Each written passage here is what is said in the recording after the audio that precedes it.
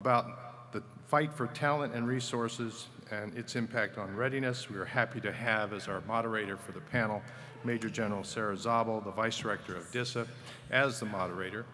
As Vice Director at DISA, General Zabel helps to lead a global organization. We all understand DISA and its demands with a diverse set of workforce, military, civilian, and contract personnel who help to do a variety of things, from planning and developing and delivering joint interoperable command and control capabilities to putting that infrastructure in place globally in direct support of the variety from the President down to our mission partners and our war fighters on the point. Beyond her current duties, her experience in 2 combatant commands on the Joint Staff and on the Air Staff, along with duties with the National Security Agency, are excellent qualifications for our discussions and her moderation of this panel. General Zabel has been announced and soon will move into the IT acquisition space for the Air Force, her leadership recognized yet again. Ladies and gentlemen, please join me in a warm welcome for General Zabel and this morning's panel. Thank you.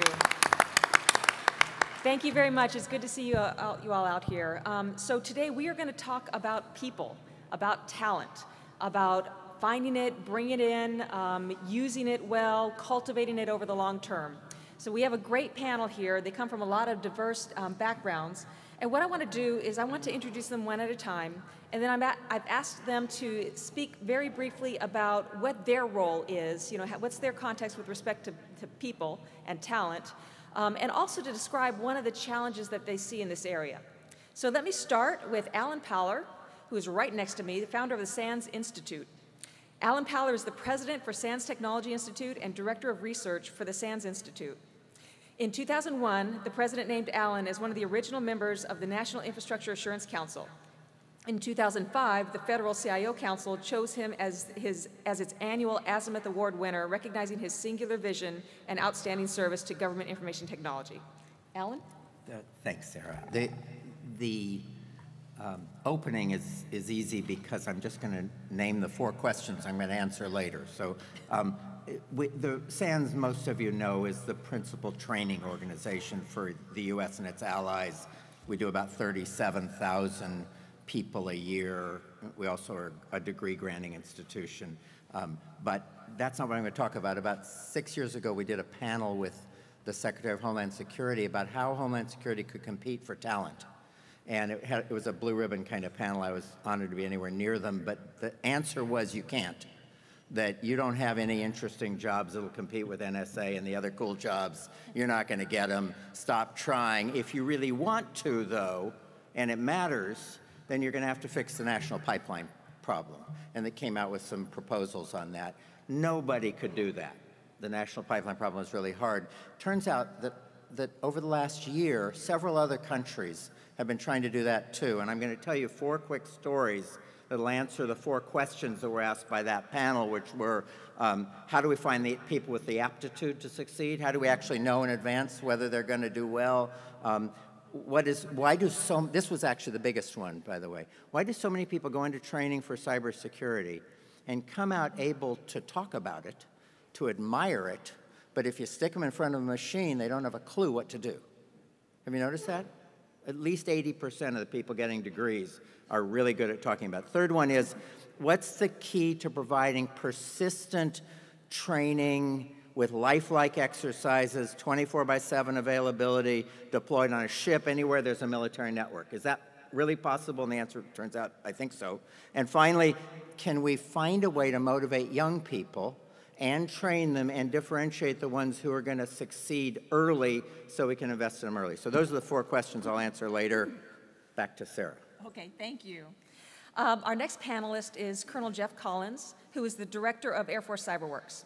Colonel Jeffrey Collins directs the Air Force CyberWorx, a new venture comprising a public-private research and design center located at the Air Force Academy, focused on cyber capabilities and disruptive technology. He leads a small team for the Air Force that melds military, academic, and industry expertise with state-of-the-art technology and user-centered design to solve wicked operational problems. Colonel Collins was previously the Deputy Director for Air Force Cyberspace Strategy and Policy at the Pentagon. He is the former Research and Technology Director of the Command and Control Battle Lab and commanded the 766th and 966th Air Expeditionary Squadrons in Afghanistan. Colonel Collins has degrees from Purdue, Rensselaer Polytechnic Institute, and his PhD is from Carnegie Mellon University. Go ahead, Jeff. Thanks, ma'am. Talking about hashtag AFCEA. As you mentioned, we deliver fast answers to wicked operational problems for Air Force missions. And I emphasize operational problems because although our name is CyberWorx is the second part of that name, and that verb is important because cyber has infused every one of the Air Force Corps missions and any mission that needs to be accomplished. Success in delivering answers quickly requires a cognitive diversity of teams, and so we partner our digital native cadets with industry partners, with cyber operators, with mission experts, and we do what we call design sprints, which are 1 week using a technique called design thinking. If you're not familiar with design thinking, you'll want to Google it to get out there, or Bing it, to get out there and get with the field and how we're moving quickly. Those design sprints are a week, and they're designed not to articulate the problem or admire the problem, but to design a solution that we then give back to the Air Force. So that design thinking process involves rapid prototyping, it's user-centered design, and really key is that you fail a lot during a design thinking sprint so that you can succeed at the end. You can find out rapidly what doesn't work so that you know the way to recommend going forward. Now, the Air Force located this CyberWorx unit at the Air Force Academy because the thinking was we could take more risks being an academic environment. It's also the cradle of the Air Force in our culture, and so the ability to affect the long-term culture, and especially as it regards risk aversion is one of the challenges that we face in workforce development and across the DoD. And then finally, it infuses project-based learning into the cadets' curriculum. And so the cadets are focused on delivering answers rather than articulating problems, and they bring in a whole host of different perspectives and different academic fields to answering those problems. Thank you, Jeff. Yes, ma'am. All right, our next panelist is Rear Admiral Timothy White, commander of the Cyber National Mission Force. Admiral White is a graduate of the United States Naval Academy. He holds a Master of Science in Systems Technology, Command, Control, and Communications from the Naval Postgraduate School, and a Master of Science in National Resource Strategy from the Industrial College of the Armed Forces. He was originally a surface warfare officer, and then he served on the USS Missouri as electronic warfare officer, combat information center officer, and assistant operations officer. He was selected for redesignation as a cryptologist, now cryptologic warfare officer, in 1992. Admiral White has served on operational fleet tours as assistant cryptologist, commander, U.S. Naval Forces Central Command, and assistant chief of staff for information operations embarked on USS Blue Ridge. His command tours included the Naval Security Group activity in Bahrain and Navy Information Operations Command, Maryland. His flag tours include Deputy Director Tailored Access Operations at NSA and as Director for Intelligence, United States Pacific Command. Admiral White, thank you. Hey, ma'am, thank you very much. It's a great pleasure to be with you this morning and to talk about such an imperative for us, which is talent. The way we identify it, recruit it, retain it, incentivize it, nurture it, and that is all a challenge. I am blessed with being the commander of a wholly owned subsidiary inside U.S. Cyber Command. We are an operational entity, so my day-to-day challenge is how do I take the talent that I have and mission them to the task which has been assigned to us by my commander via the Department of Defense.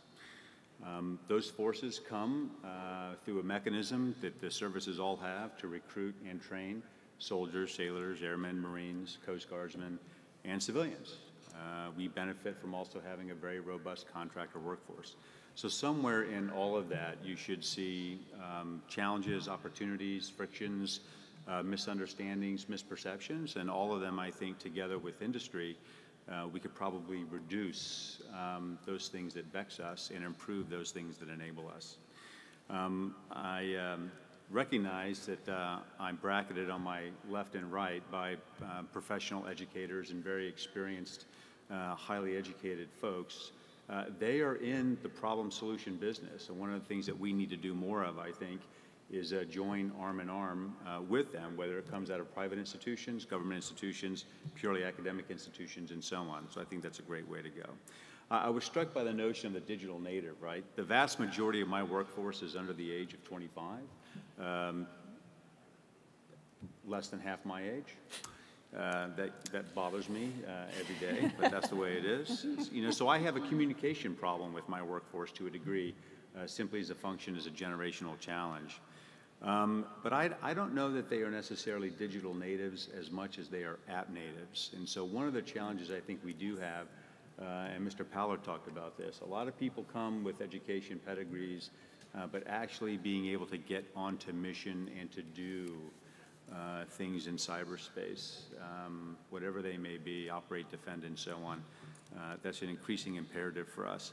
And that is the kind of talent challenge that we have, is to really peel back the hood on the people that we have and figure out what motivates them and how do we incentivize them, but how do we make sure that they are given the skills so that we can mission them effectively and properly.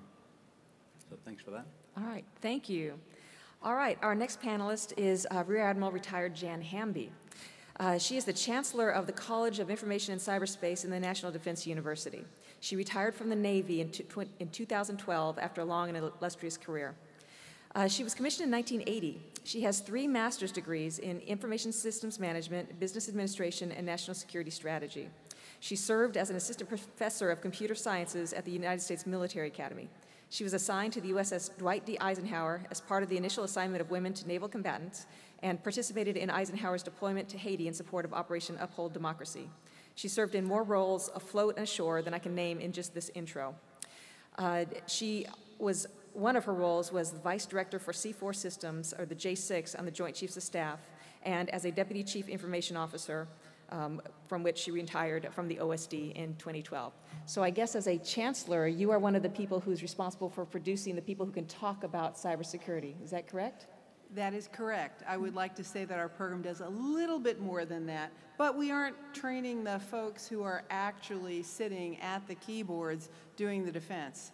We are educating the future leaders of the force, both the cyber force as well as the traditional kinetic force.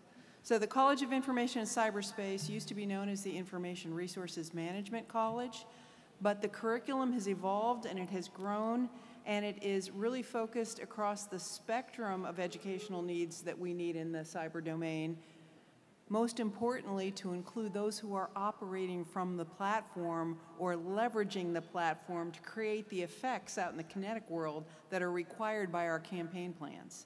So the college's mission has expanded. We educate and prepare national security leaders, primarily from the Department of Defense, but also from our interagency partners and from multinational partners, so that they can lead in this domain. And let's not be kidded, everyone is in this domain in some way. So our program is meeting a very, very real need. The challenge that I see is twofold. One, I have a very real tactical challenge within my college to make sure that that curriculum continues to evolve to meet the exact need that it needs to be meeting, and to have the faculty on board that has the agility and ability to deal with the futures of this domain to keep the curriculum up to speed. I feel like we're succeeding pretty well on that right at the moment, except for capacity issues. And the other challenge that I have is getting the right students into our programs. We have a unique problem in this domain. The folks who are actually conducting the operations, planning the campaigns, sitting at the keyboards, are in such demand that we are finding that the operational tempo is driving our leadership to say no when they have an opportunity to go and get some advanced education. And I don't blame the mission commanders for this. I really don't, TJ. I really don't. A little bit. They've got to get the mission done. You know, there are times when you have to eat your seed corn in order to survive. The challenge we face collectively is how do we generate some white space in the operational tempo of these folks so that we can get them into these programs that will be preparing them, not for the job they're in right now, but for the next 3 jobs that they will be in, so that they can take the leadership mantle of our forces in the future. All right, thank you. Hi, Karen. Glad you made it. All right, our final panel member is Karen Evans. She's the director of U.S. Cyber Challenge. Karen Evans, Cyber Challenge is the nationwide talent search and skills development program focused specifically on the cyber workforce. Karen retired from the federal government after nearly 28 years of government service. She started as a GS2 and worked her way to the administrator for e-government and information technology at the Office of Management and Budget within the Executive Office of the President. She oversaw the federal IT budget of nearly $71 billion, which included implementation of IT throughout the federal government. Prior to becoming the administrator, Ms. Evans was the Chief Information Officer for the Department of Energy. There, she was responsible for the design, implementation, and continuing successful operation of IT programs and initiatives throughout the department and its offices. Okay.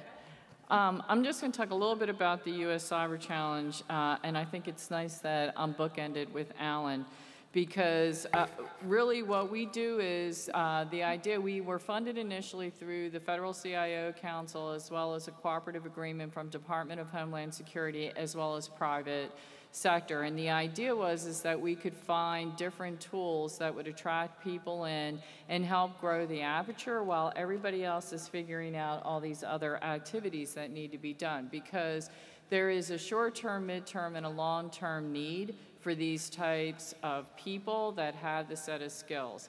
And so you're not necessarily going to get the defenders of today from the traditional STEM programs, but there's a lot of people who have capability, who can do this work, who have education in other fields that can start and then work their way through the education and the training and those types of things. So the U.S. Cyber Challenge does hold online competitions. We identify people with capabilities, and based on their performance, they get an invitation. They earn an invitation to a camp. Our camp season's getting ready to start.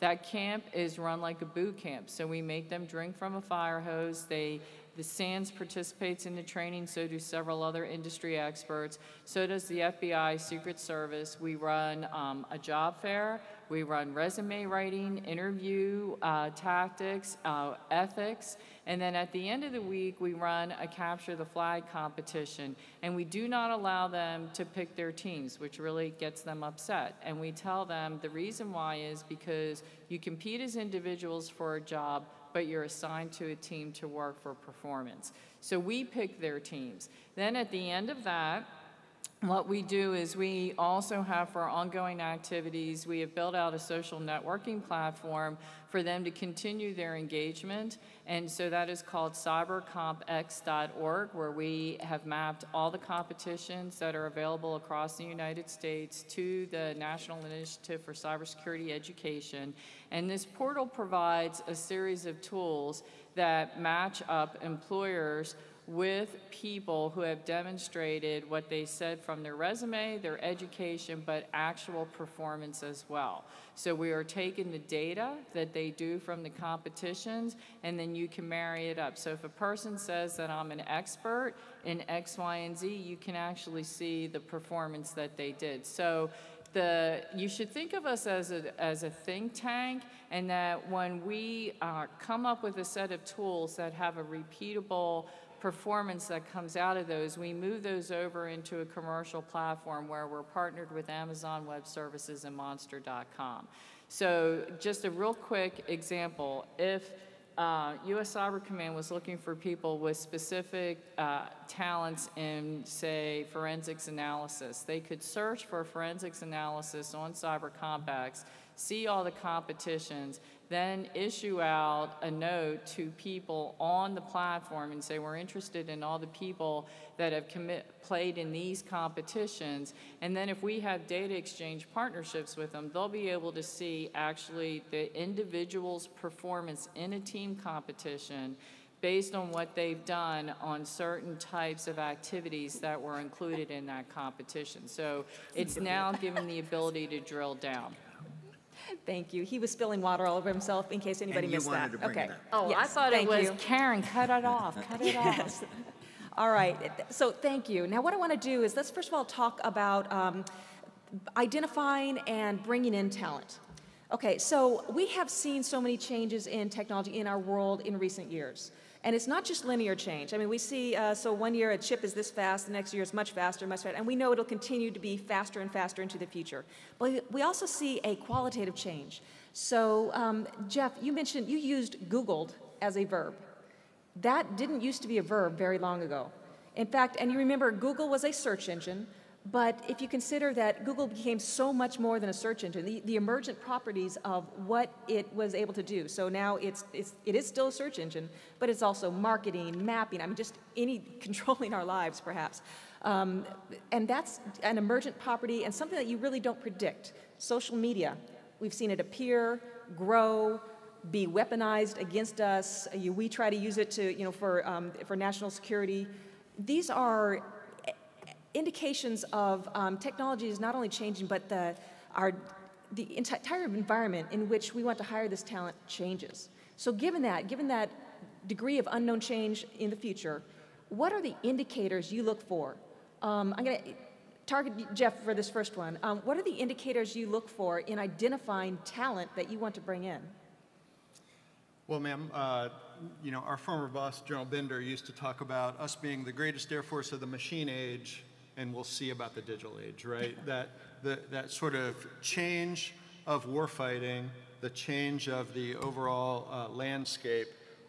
Two constants, however, are you're going to look for people who are creative and have agility.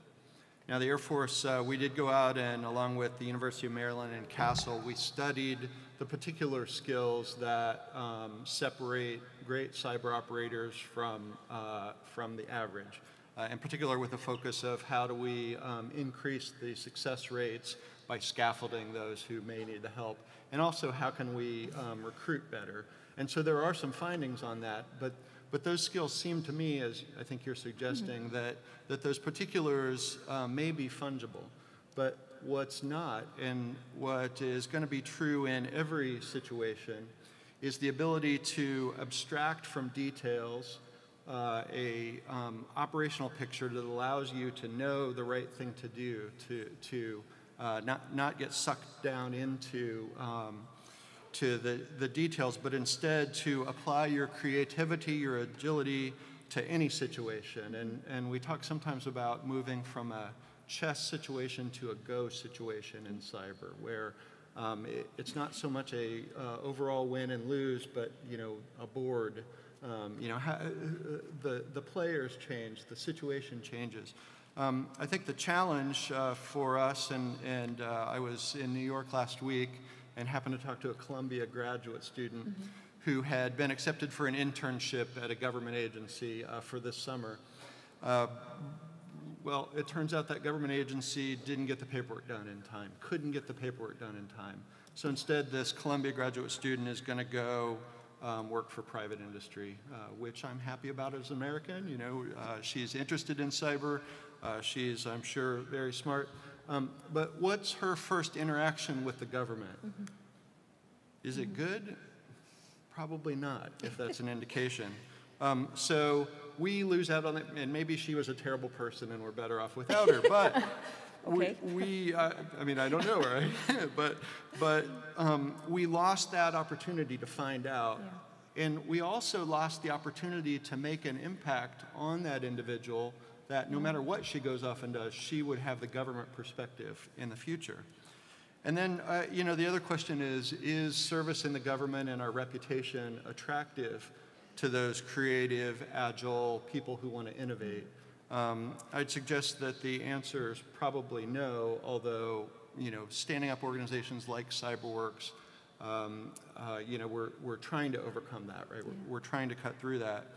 So at least for the Air Force Recruiting Service has recognized that those first interactions are very important. So, taking a more data-based approach, taking an approach where you're trying to find the right people and you're trying to reach a diverse range of people, but also identifying talent and then being able to cross the lines. So we've set up a cell at our Air Force Personnel Center, for example, that's a cyber cell that isn't just, military, but also if the military is not right for you, we can just cross lines to civilians. Maybe we could overcome, if that Columbia student had been in the Air Force example, maybe that cyber cell could get through the paperwork faster to enable that. So thinking of it as a digital problem of how we attract those skills and how we first convey ourselves to that awesome talent that's out there needs to continue to be a focus. And you know, at the Air Force Academy, we continue to get the great students coming into the Air Force Academy. And part of what CyberWorx does is we reach across majors so that it's not just, we do great training for the keyboard sitting cyber operators, but we also want any AFSC, any officer who is going into any AFSC to understand how cyber interacts in that space. And so we're thinking through how do we do those touch points with people who may not know that they should be interested in cyber. Okay. Anybody else, some thoughts? So I'm struck by a couple things. I too think that, you know, first impressions count, and we all ought to be concerned about lost opportunities. That's as much of an interest to a going concern in the private sector as it would be for any segment of government in the defense or the national security enterprise. I wonder if a mechanism like US Cyber Challenge, one of the things could be adapted would be, you know, a lot of our talents self-identify, which I'll return to in a moment, but as part of the Cyber Challenge, maybe we could get them into the personnel system a little bit easier. Well, right. And maybe, you know, just identify them so that they can start paperwork issues and processes for you know, some sort of entry-level clearance so they can be, you know, plug socket, you know, for the government. And just a couple other thoughts. It's not just operators on keyboard, right? You know, that counts, and that gets a lot of press, and that gets a lot of attention, and it should get a lot of attention. But one of the things I think we've learned, particularly as part of the security enterprise for the nation, in the DoD in particular, is, you know, processes count, structure counts, method counts, a sense of confidence, both in the chain of command and performance across the mission space count. And all of that operational, you know, very far forward that we do and are prepared to do as a function of readiness, all of that is underpinned and backstopped by a whole bunch of expert talent in the analytic and the production regime that you just don't hear about a lot. And so it is about analysts, it is about linguists, it is not just about coders and engineers and operators. So there is a whole bunch of that goes on as well. Okay. So I'd like to address a few things. First and foremost, I was struck by your comment about you thought their attraction to the government would be no. I'm here to dispel that because I travel all around the country with this. The attraction to the government is really high. I would agree with your second point that the process with the government is difficult for them to understand. And so that is one thing that we are attempting to do with Cyber Complex is kind of bridge that translation of, because if they search USA jobs and look, there isn't a correlation between cybersecurity, information assurance, and parentheticals on position descriptions, right? I mean, that's how it's all set up right now. So what we are working on is trying to bridge that. The other part is that a lot of the folks that you would want to get when they're green, because they're not, what did you say, they're not digital natives, that they're app natives? Yeah, that's really true, okay? And there's a lot of information that they have out there that they probably should never have put out there. And so we really do try to get to them ahead of time, especially through the ethics panel that we're running, is that, you know, it may be fun this weekend to take this picture and post this type of stuff, but it's going to come back and haunt you. And I can tell you that I have worked with several of the folks that have come through the US Cyber Challenge because now they've taken the ethics so close to heart that they have said everything on the clearance forms, right? They have disclosed everything, which then when they disclose everything, they have to go back and make restitution. And I'll give you an example. There's one person who did internships, did all this great stuff at DHS, and then disclosed that he hacked into the online school bookstore and had downloaded some books for free while he was in college.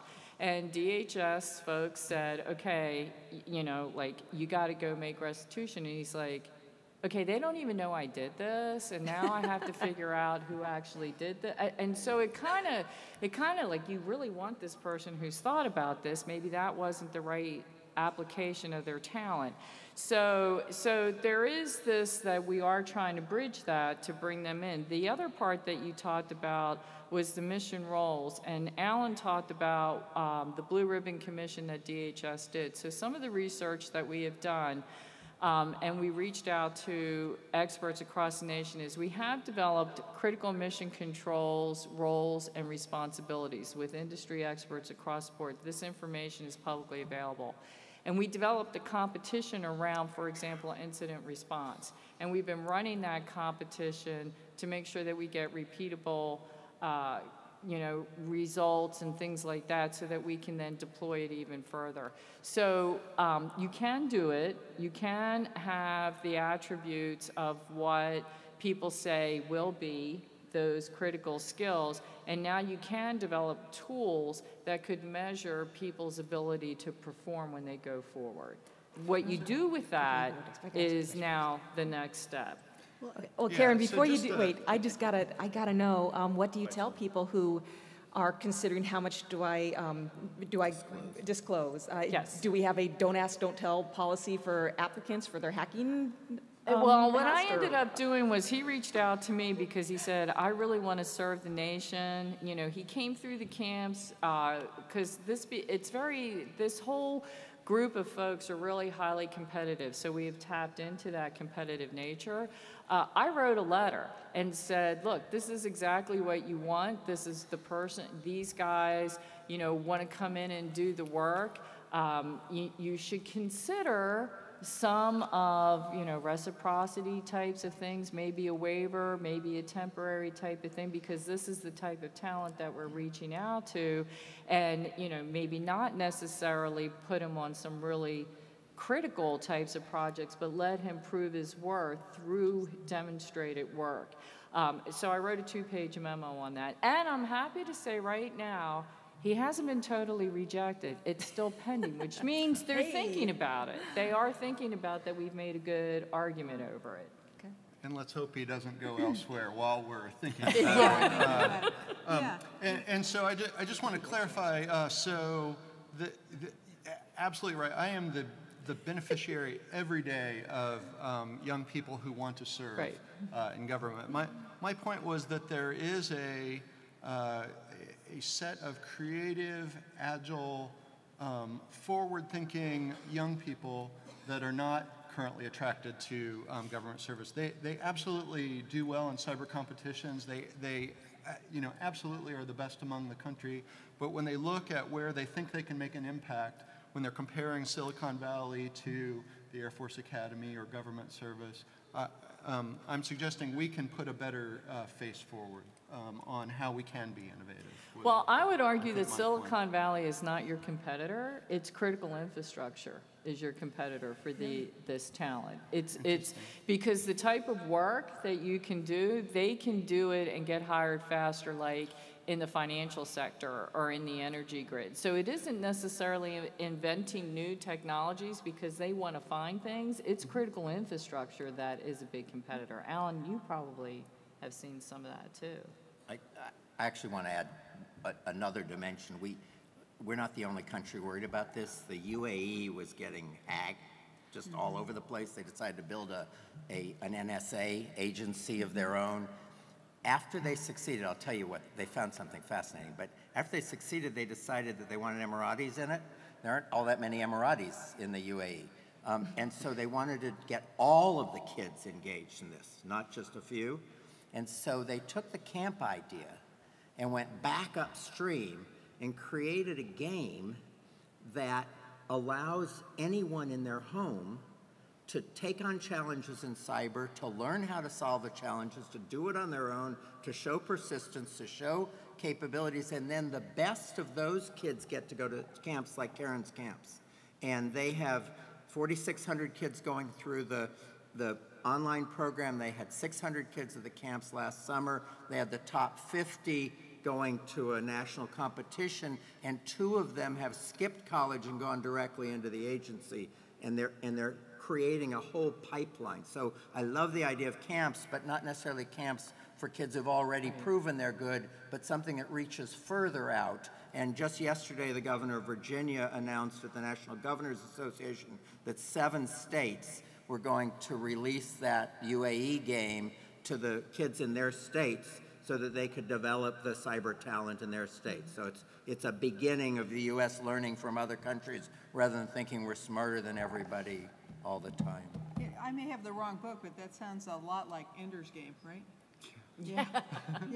Yeah. This could be a very interesting future.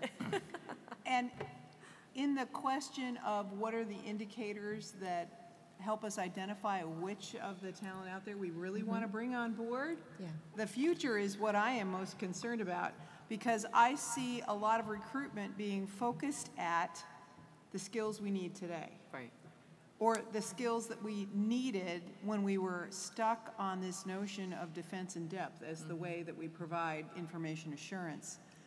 And boy, that scares me, because the future that I see for us being effective in providing a level of security to our own operations out there is not about defense in depth. It's about resiliency. It is about getting away from a scarcity mentality that you've got to nurse along old systems because you won't be able to buy new ones. It's got to get us away from this notion that you must do things a certain lockstep way. It's that agility piece that Jeff talked about. So if we don't talk about the indicators that tell us that the talent has that potential to grow and change with us and to see the future, then I think we're going to get this one wrong. So I'm going to go back to you, Jeff, because you're working there at the Air Force Academy with the CyberWorx, and you get to see some of these youngsters up close and personal. What kinds of behaviors or what kinds of indications do you see that you'd be able to identify the best talent for the future that we're facing in this domain?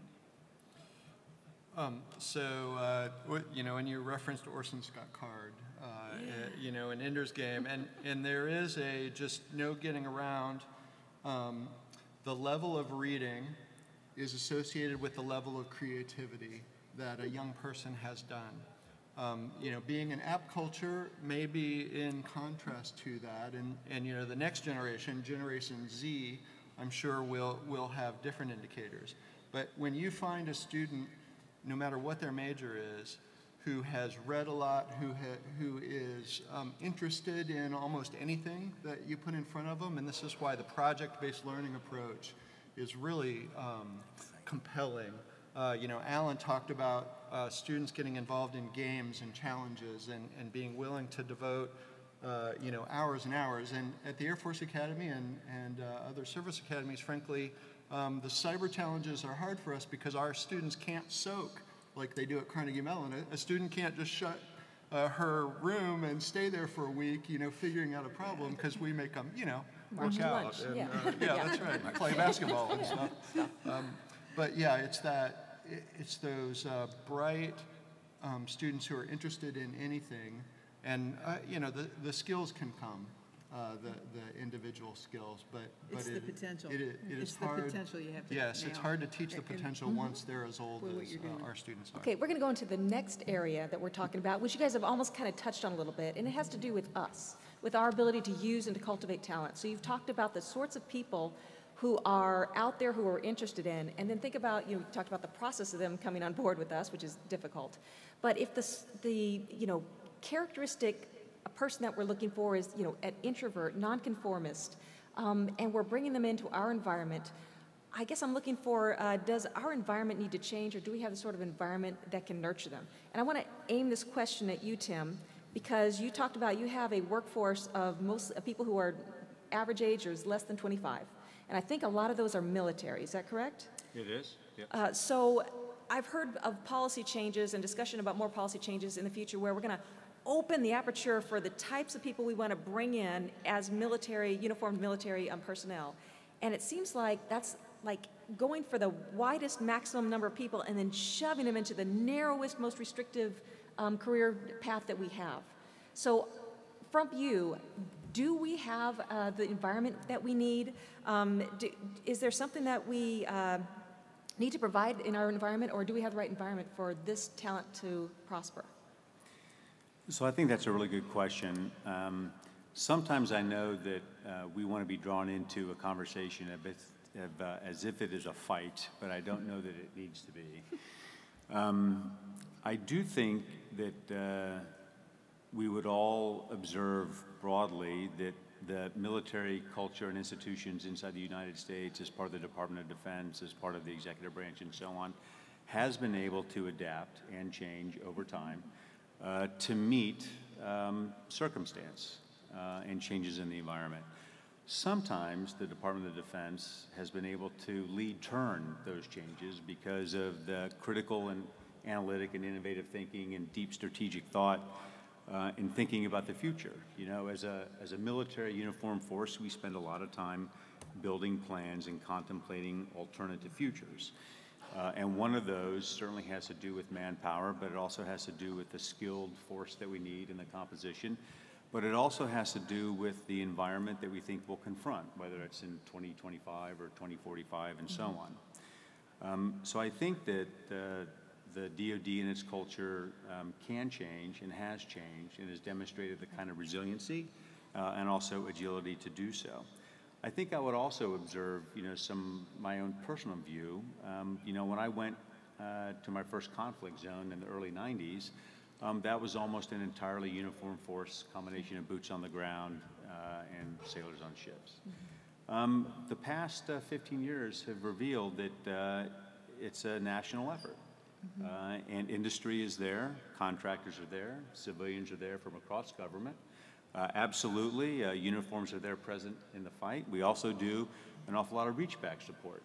So I don't know that we have to bin ourselves into thinking that in order to be a cyber operator and to be interested in national security for the nation, that you can only do that from or in a uniform.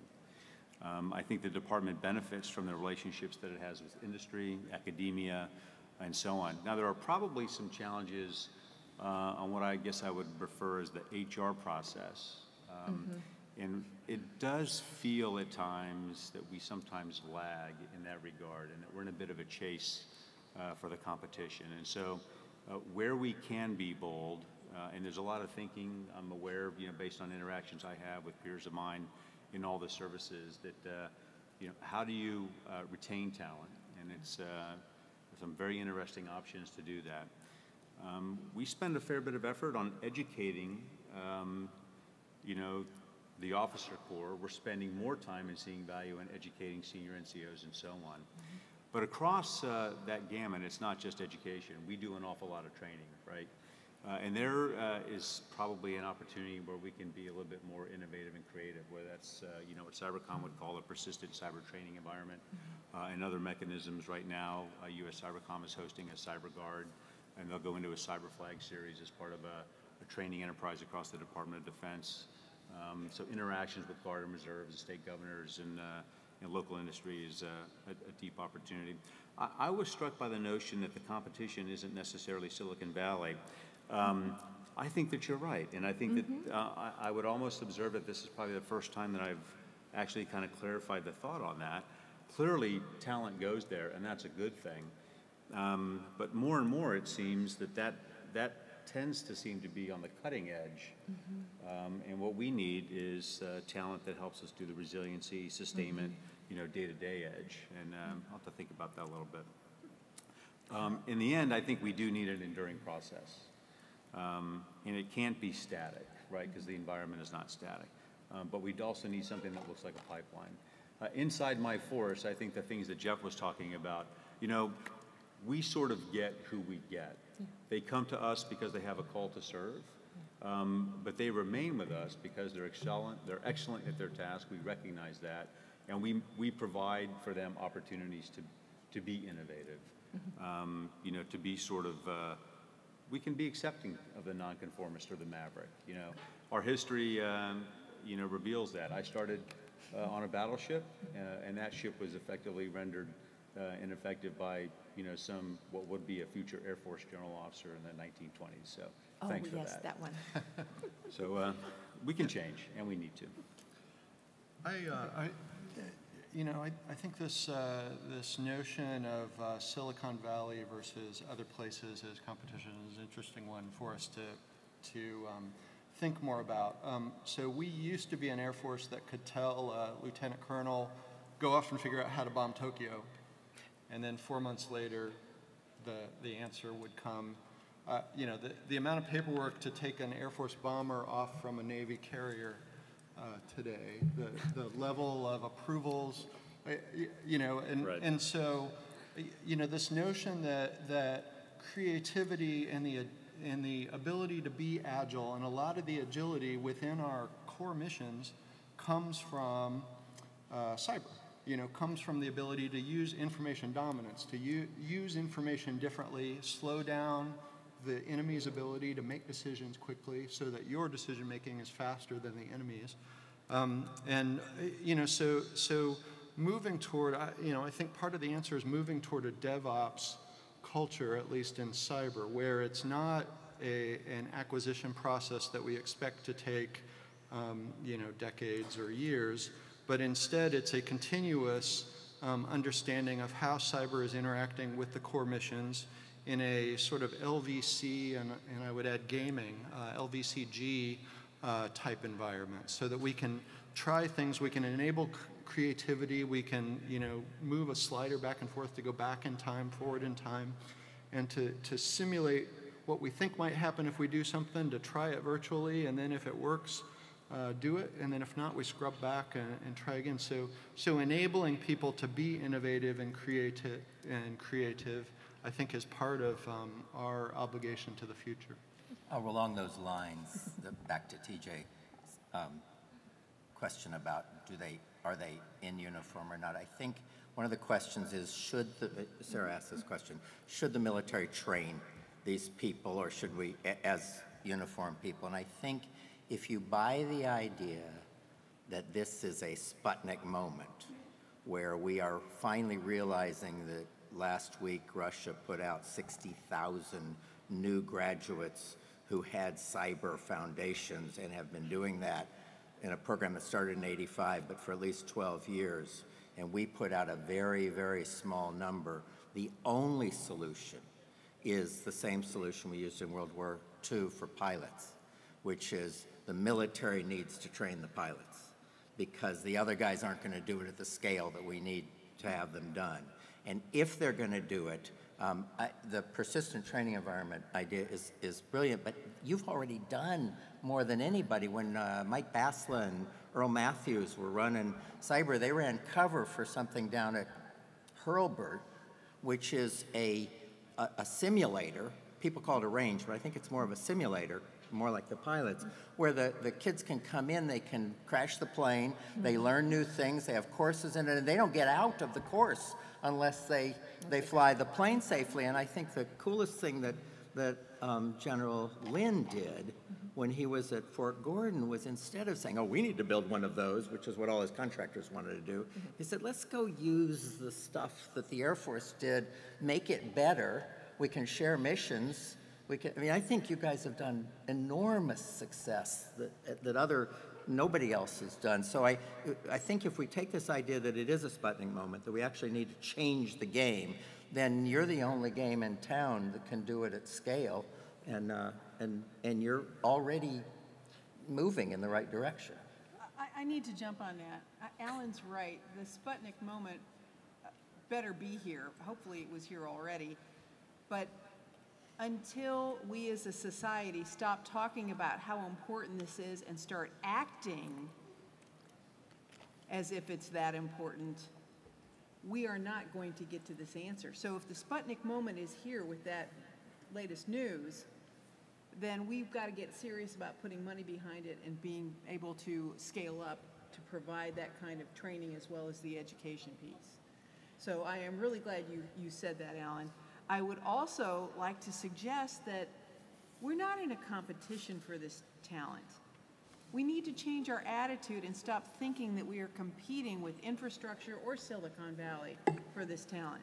We've got to look at this as a shared resource and recognize that this generation that is filling our ranks right now and the generations behind them, they want to have flexibility in where they work, not just in the way they think. So we really need to change our internal structures so that they have an opportunity to have a more permeable line between working for the government and working for private sector. We need to have different opportunities for people to come into the military for a short period of time, move out of it, come back in without having lost the positions that they've gained or the seniority that they've gained. We need to be looking at new and novel approaches for how we can do almost job sharing or hour sharing, if you will, to be able to have someone working for the private sector, and maybe that's where they're getting their big paycheck, but also spending 25, 40% of their time working for the government too. And figure out how we deal with this sharp line that we've got right now that says if you're a contractor, you can't speak for the government, you can't take certain actions for the government, and even though many commands and organizations are successful at making contractors part of their team and not second-class citizens, the rules and regulations still drive it that way. We've got to get past this. Okay, I have to jump in. We are at our Sputnik moment, I would say. But I would also say that there's a group of us that have been working on this, hoping that everybody would arrive here, okay? And you've arrived here, which is great. So there are pieces of legislation that have already passed that are going to enable this. It's what the federal government now does with your policies and procedures, okay? Because we've kind of paved the path, and Congress gets it, that they need to do something, but we've also kind of worked with them and said, don't get overly prescriptive in this area about things. So things, like 2 years ago, the whole idea of using competitions, because the government thinks like you have to have a 4-year degree and you have to have so much work experience and all this other stuff, that competitions could actually substitute for work experience. Okay, so that was passed 2 years ago, and now you're working on the regulations of how to implement that, but then you're going to have a way to measure it. So that's why we were doing stuff in this area. The other thing that's happening right now is this whole idea of exactly what you said, Janice, and DOD is supposed to look at this because the governors really want to keep their own workforce, right? They want to have their own cyber warriors to be able to do stuff. So through the NDAA last year, I believe, you were supposed to start looking at, can you do something along the lines of a National Guard approach, but through cybersecurity? So when I first started out, a lot of my comments, I said there's short-term issues, which you were saying, okay, I hope we don't get focused just on today. Well, we do have to be focused on today because we have to defend.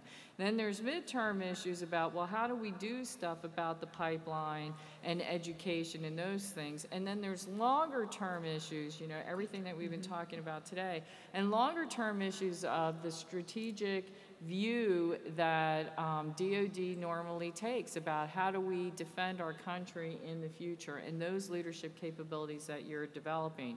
The things that we see on the ground on these teams they're not, the most successful teams that do well in these competitions aren't ones that are solely mixed of technical skills, that they're all technical skills, that there's a recognition, like the very first year we ran this, it was a lawyer, a business major, a communications person, and a technical person from computer science. Okay, because they looked at the world very differently. And so I think that's really what we're talking about up here, and that you're building all of these solutions in flight. And we can't really lose sight of that, which I am going to give DOD and the academies a big hand, because they're the ones who started all these competitions in the first place that then rolled out. And so they recognized it almost 15, 20 years ago in the cyber world that they had to do stuff, and they started working on the competitions, and DARPA and those things rolled them out. And so it's taken that long to get it into mainstream. So a lot of the solutions are going to come from DOD. So I agree with much of what you said, Karen, but I don't think we are truly at our Sputnik moment unless we see the reaction from the whole of government and whole of society to take advantage of those levers that you've put in place. All right. I know Admiral White wants to say something real quick. Go ahead. Yeah, so just 2 quick follow-ups. I think the issue is principally in the onboarding, you know, this idea that you have to have a degree or you have to have a qualification or you have to have the great value that we see, that I benefit from is, I get who I get through whatever the onboarding process is. But within the teams, once they arrive, their ability to innovate and challenge each other, it's a very dynamic, very flexible way, and that's how we see and identify our talent that rises to the top. The last thing I would just say, in the context of the uniformed military, there are a couple things that are pretty important about them. One of them is that, in the national security business, you do have uniformed military to do a couple of particular things on behalf of the nation, and we would typically say that those are governed by the law of armed conflict. So when you talk about operators on keyboards, that does mean something in our context, Right. And we can't lose sight of that. Okay, one more question from me, and then we'll take some from the audience. We'll see if we can go through this last one pretty quick. So let's think about long-term development or career growth. What is the end state? And Alan, I'm going to ask you this first. What's the end state of a well-developed cyber professional? What are we trying to get to? So there are tens of thousands of cyber professionals. The place that there is a radical shortage is not the people who, well, it's the people who can reverse engineer the command and control system and figure out that a lot of our ships have a problem right now, or who can take the satellite system, figure it out, and then put a defense in place. That's where the shortage is. There are two separate studies, one Frank Giannini and then an NSA study that both came out with the same number, oddly, completely independently, which is the United States has about 1,000 of those people, and you can find them. We have about 1,000. We need that. There are three different numbers that have been talked about. 10,000, 20,000, and 30,000 is the minimum number if we get into armed conflict, and cyber is part of it, because we'll be hit in so many places that small number of people cannot respond across multiple places. The Brits have found just a massive breakthrough. Stupid idea, we knew it here, but we didn't really understand it. They built a test that figures out whether or not you are likely to succeed at this. And it isn't a skills test, which always swamps most of the other tests. It's actually a psychometric test that watches how your brain attacks problems and measures time at task and task order, and they've gone through 30,000 people, and then they've tested the results in classes to find out whether their testing actually results in their more advanced classes.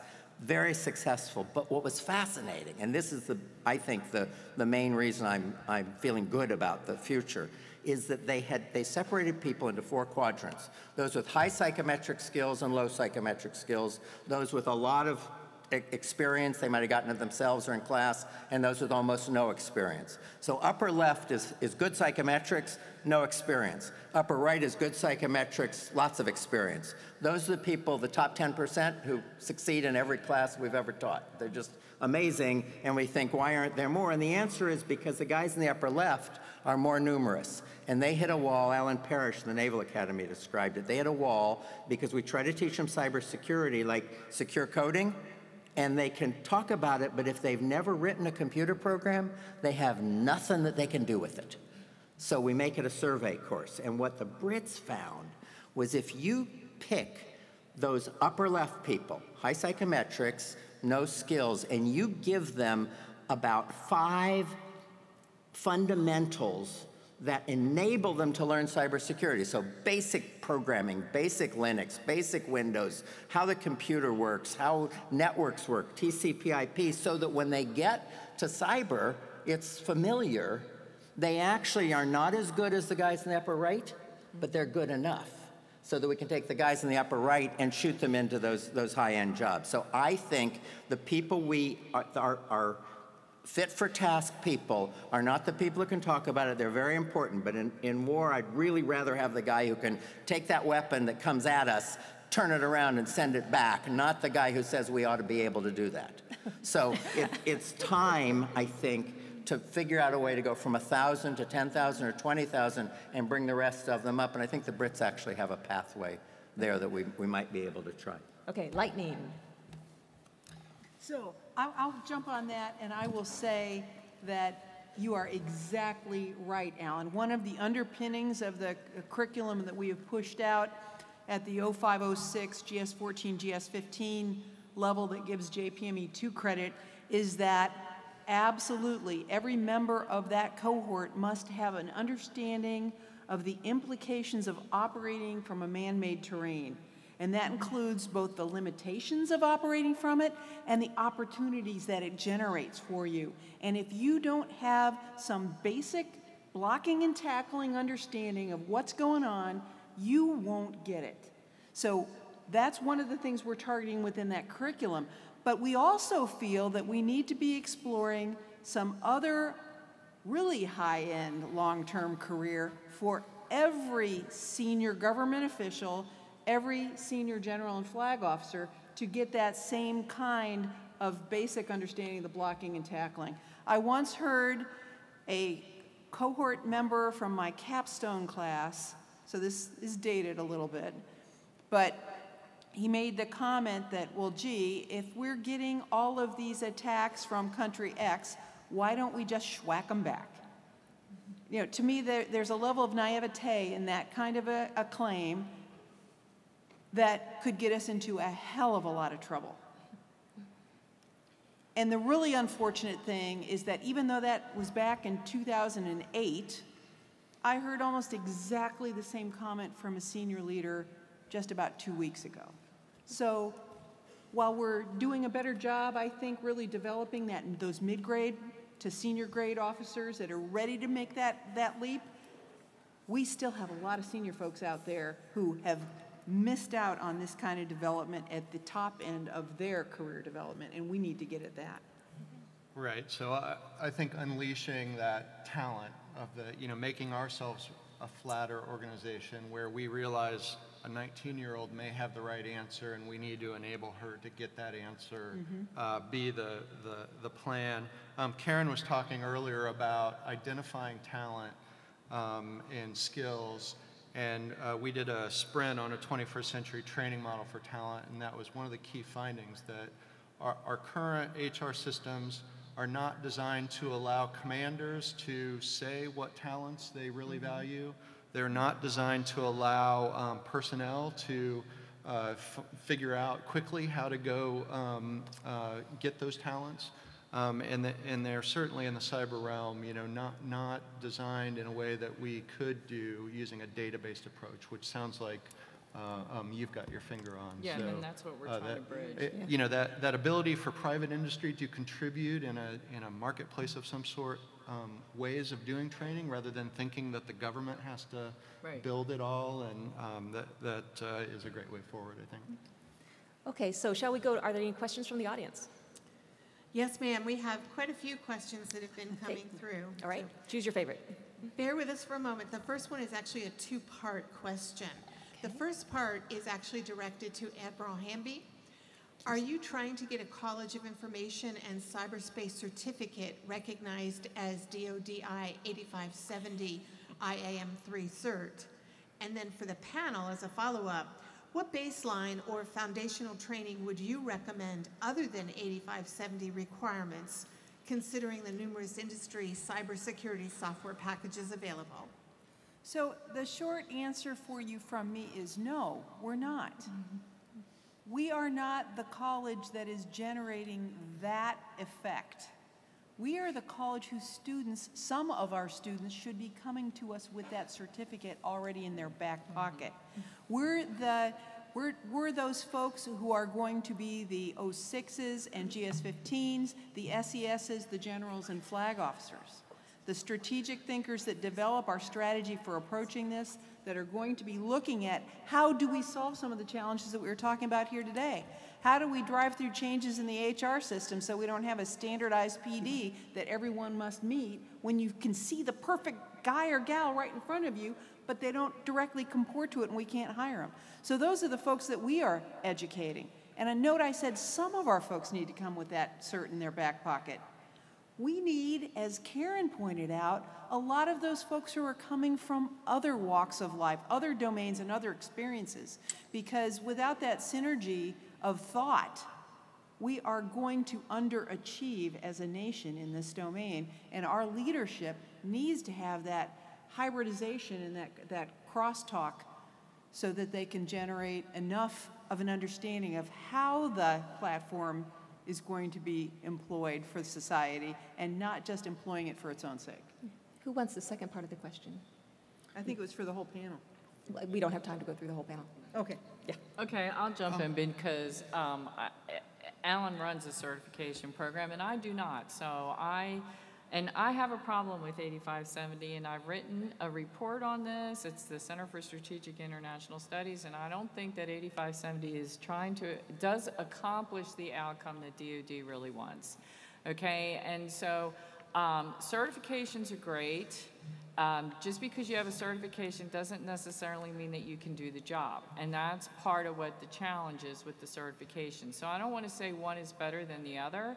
What I can say is that the U.S. Cyber Challenge is trying to work with certification people and bodies. So ISC Squared obviously is the predominant one out there, and trying to get them to change how they do their testing, because you're never going to change the whole HR process going through, and people are key to looking for certifications, right? So then that means the certification has to change to be more meaningful so that when you hire them or you identify them, that you can rely on what that certification is saying. And so that is what I would term one of the midterm issues that we have to work through with all the certifying bodies. So that, and I know DHS has a big team and there's all of them sit at the table and they're all talking about it. But until we bring this world together of learning and applied and putting them together, I'm a science major, so I love labs. And that's what we're talking about. You know, this is the same thing in the medical profession. I want the dentist who actually filled a tooth, not the one who can talk about it. And that's what they do. They actually have to demonstrate it before they get a license. And so we're talking about that, but that's more of a midterm, long-term about how those certifications are going to evolve. Thank you. What's the next question? Thank you. This will be the final question. Due to how defenders are used, defined missions only, is underutilization and boredom a retention problem? And if so, how do you address that challenge? Real quick, TJ's persistent range, trained to fight, right? My force is not bored. They got plenty to do. They are adept and good at it. They challenge themselves to get better and improve every day. We are trying to make operating and defending a network simply not static. It's very dynamic, a teaming concept. We don't only just defend in the Department of Defense, right? There is a full spectrum and continuum of capabilities that we always have to stand ready to do.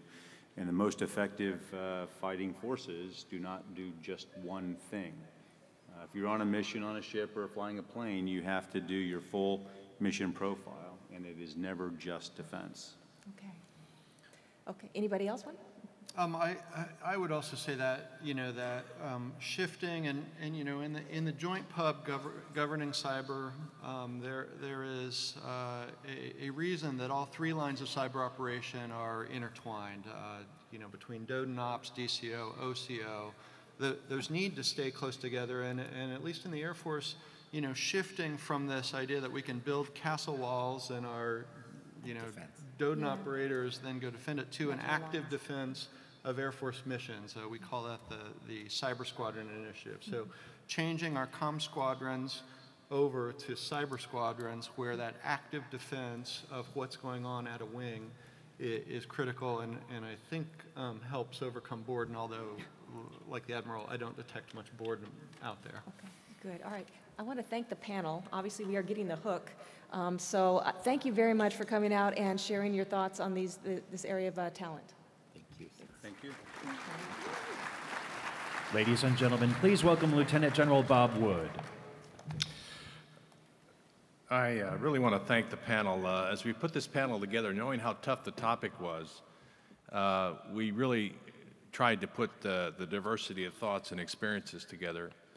We do this a lot. AFCEA runs quite a few events and quite a few panels. Once in a while, magic happens, and we really want to thank you for the perspectives you shared with this audience. You all are the lucky ones, and you stayed long to get there, but we really want to thank you for you being here and for the audience sticking with us. I think this really revealed some new perspectives and new thinking. We have time after this. Perhaps the panel members might have time to answer more questions. We're sorry we didn't get quite as many to you. We have them all recorded. Any of you want to have the list, we're happy to show you what the audience was interested in. On behalf of AFCEA and on behalf of the panel, we will make a presentation in your name to the Fisher House. We thank you for that. I just have a couple of concluding remarks before we all break and move on to the floor. We're going to move to another networking break. That'll be on the floor with luncheon being served at 1 o'clock. Dr. Zangardi will be here for the presentation. As a reminder, today's luncheon is the final opportunity to sit and engage with senior leaders. That'll be in the tables and noted on the back as you come in. The seating chart will allow you to have a chance to sit and speak with the senior leaders.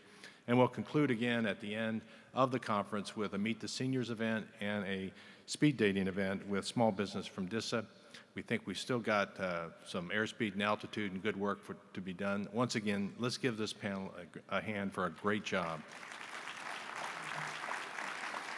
Thank you, ladies and gentlemen. We'll see you out on the floor and then back here at 1 for lunch. Thank you.